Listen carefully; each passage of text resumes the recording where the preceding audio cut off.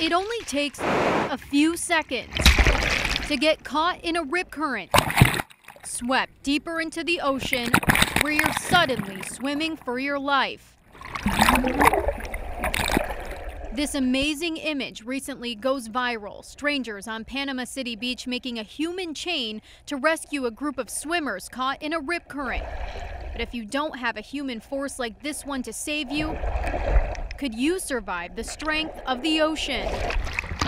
Low tide's usually the most dangerous. Ison Witcher joined Ocean Rescue in Brevard County when he was 16.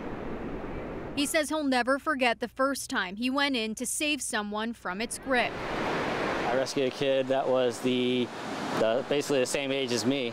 Unfortunately, that didn't end well for him. That one sticks the most to me, and that's most of the reason why I do what I do out here is just try and save as many as I possibly can. Rip currents are narrow channels of water that pull away from the shore. A typical rip current ranges from 50 to 100 feet wide. Check out this video. It shows how the powerful channel can form in the middle of what appears to be relatively calm ocean waters.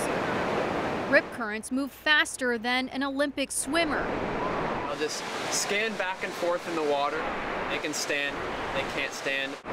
It's more preventative than anything. So Beach Patrol, if there's people on a surfboard that you see with a surf group and they're beginners, you can keep a special eye on them.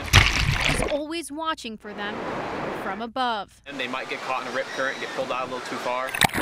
Rip currents typically form at low spots or breaks in sandbars and also near jetties or piers. But for most swimmers, it's a hidden danger. You can't really see it when you're at eye level with the water, and that's the danger of it. So lifeguard Caleb Portanova went into the waves with us to show us how to escape a rip current once you're sucked in. Lose your footing and start getting pulled out. He says the first thing to remember is stay calm. Try and get someone's attention for help. Don't freak out and start waving your arms and panic. That's when you lose all your energy and then you'll start going under.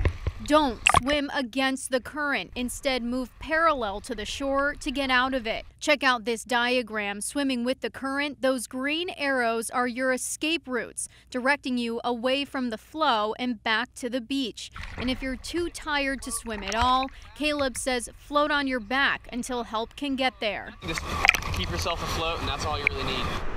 Brevard Ocean Rescue says it saved more than 600 people from the current's pull last year. A powerful force lurking in the ocean.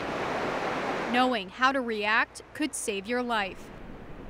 In Cocoa Beach, Danielle Lama, Fox 35 News.